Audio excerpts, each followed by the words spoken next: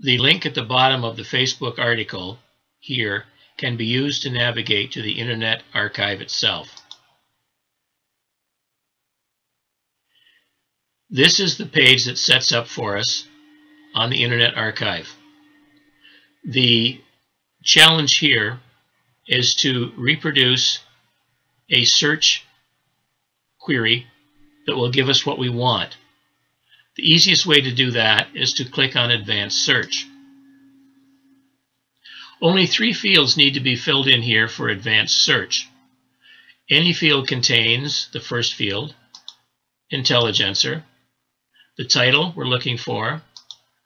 In this case, we're going to change it from contains to does not contain. The word weekly, and the collection is from the Community Archives of Belleville and Hastings County. This is essentially what's required for the basic search. We'll click on Search and see what we get. What comes up are a number of newspapers, 1875, 92, 64, and so on. We have to refine our search just a bit. Instead of going for the date archived, we're going to go for the date published. And we see here now we have newspapers from 1971.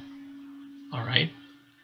What we need to now do is to sort them ascending instead of descending. So we'll click the button that sorts them in ascending value. This essentially produces the same display of newspapers we got from the original article and that was produced by the Community Archives. It is possible to search using these thumbnails. It's also possible to search a particular year, 1 year at a time. To do that, we come here underneath year, click on this, and it brings up an alternate filter for years. Let's say, for example, we wanted to check just the year 1871. We can see here that there are 12 months of newspapers, so the entire year apparently has been preserved for 1871. 1872, not so lucky, only 4 months of newspapers, so 8 months of newspapers have been lost. In 73, 4 months are lost, with 8 being preserved. In 1874, again, 8 are lost, but 4 have been preserved. Let's take a look here at 1871. We'll check the box and click Apply Your Filters. Here we're applying the year filter. What comes up are 12 thumbnails, one for each month in the year 1871, the year that had all 12 months of newspapers preserved. Let's go back and we'll uncheck that.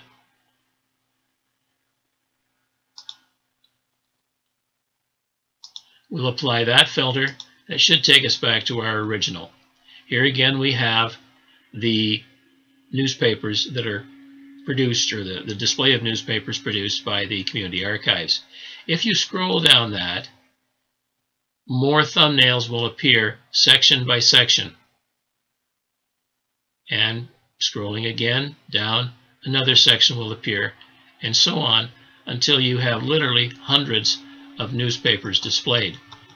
The number of newspapers pulled up by this search query is over 1,100, almost 1,200, 1,171. Let's alter our search query just a bit. Advanced Search. Again, we want Intelligencer. But let's say we want to find here the weekly Intelligencers, which overlapped for some of this period.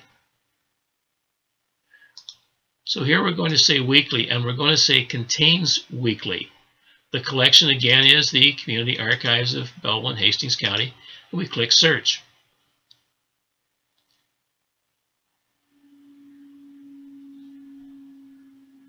And after waiting for a few seconds, the weeklies appear. But again, we have to refine that. There's only 207 newspaper months produced here, or newspaper packages produced here. Instead of date archived, we want date published. And we want it sorted by ascending values. But we can see here that when we go to the weeklies, they actually go back over 30 years earlier than the daily intelligencers did. Although, again, many of these newspapers in the sequence are missing. Let's go back now and we'll pick up our search query again. Our advanced search for intelligencer. We want the daily newspapers this time, so we're going to say does not contain weekly. And the collection is again the Community Archives of Belleville and Hastings County. We search. We refine by date published. And sort by ascending values.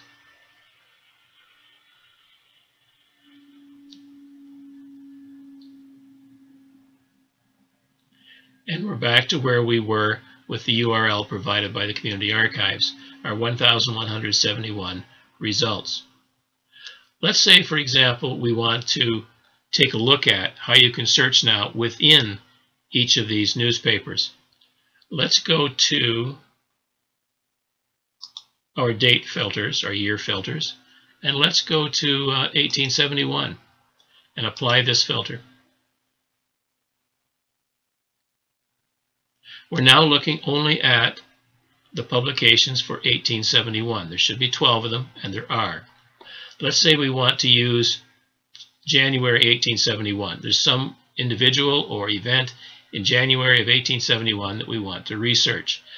Click that, and it will bring up 1871.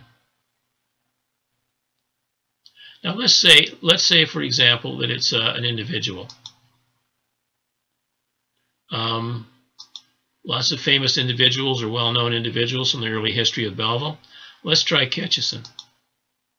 Hit the Enter key.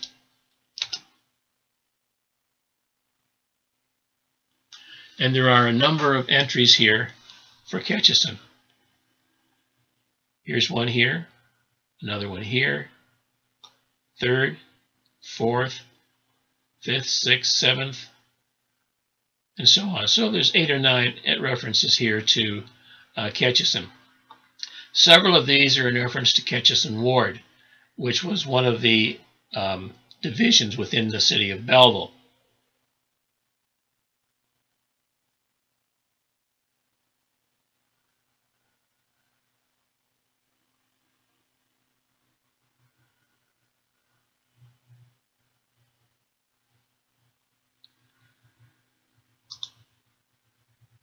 This one refers to an individual Ketchison here. See the blue areas highlighted? This is where the name Ketchison appears. We need to zoom in a little bit on that column, so we'll click the zoom button. We'll use our bottom scroll bar to come over here. It's in one of these 2 columns here. And what we see here, and this one is election of officers, including Daniel R. Ketchison, Esquire.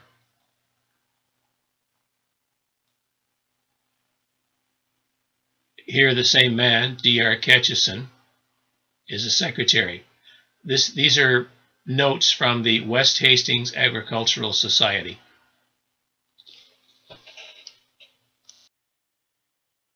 How can we actually use the Internet Archive for genealogical research?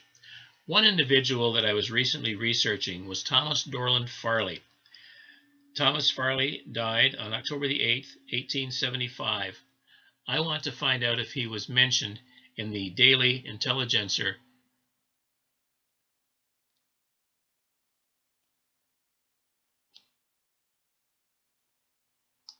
I'm going to my year filter, and I'm going to check 1875 and apply this filter.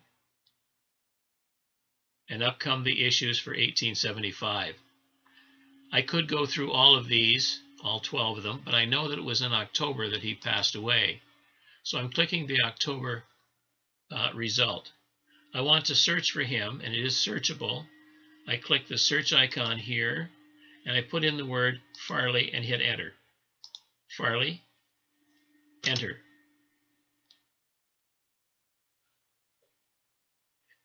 This goes through and finds all instances in this result of the word Farley. Most of them refer to John J. Farley, a doctor who was very active in councils and community organizations, but there is one on page 20 for Thomas D. Farley. This is probably him right here. I click on the highlighted name Farley, and I find that on this page, three instances of that name are highlighted. I need to zoom in to read that.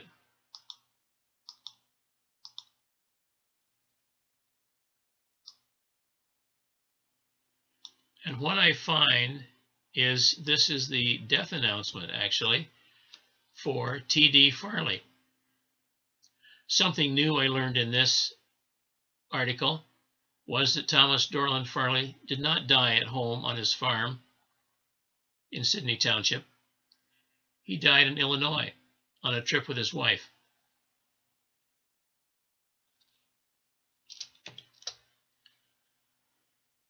Let's examine another mystery individual, Benjamin Foster. Benjamin Foster died on February the 7th, 1898. How would we approach this issue with the Internet Archive? Well, first of all, we want to isolate to the year 1898. To do that, we can go to our year filter.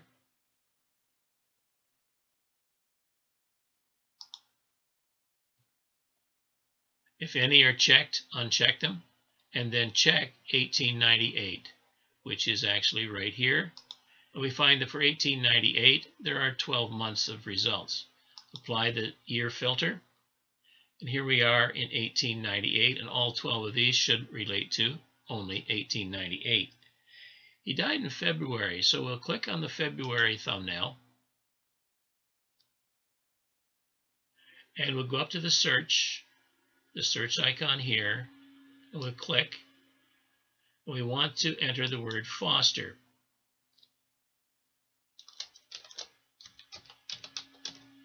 And hit enter.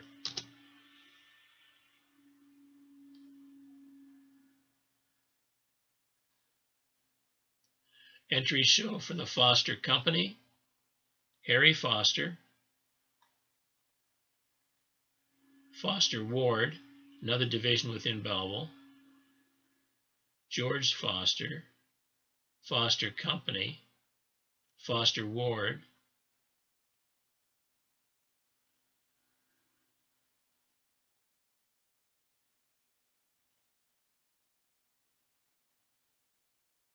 Benjamin Foster.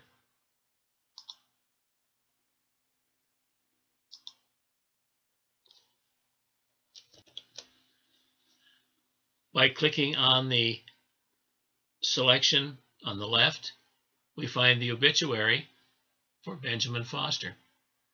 And not only do we find information about him, we find out about his family as well.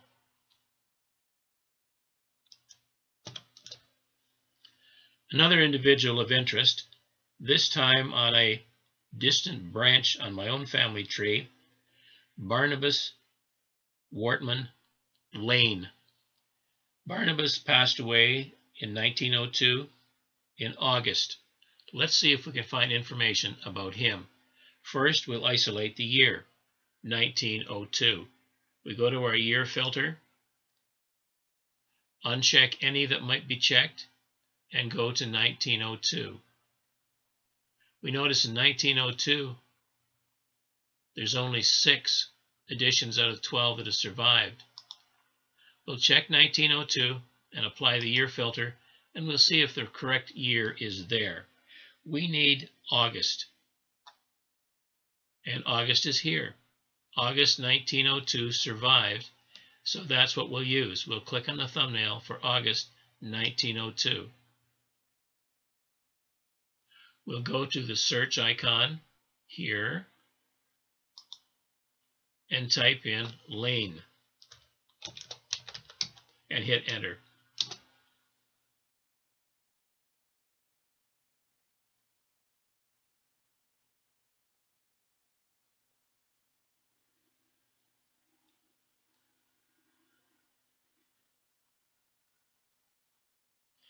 Many references to lanes, because in those days everybody had a lane. Barnabas Wortman, lane.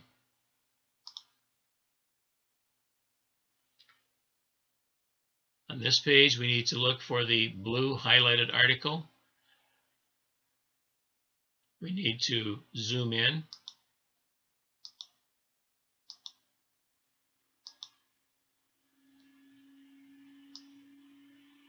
Use our scroll bars. And we find an article. We'll zoom once more and readjust. Mr. Barnabas Wortman Lane died last evening at the family residence, 4th concession of Sydney. Information about where he was born in Kingston, how long he'd been married, how long he'd lived there, his church affiliation, and some of his additional family. And in addition to that, it also tells where he was buried, the Stone Church Cemetery.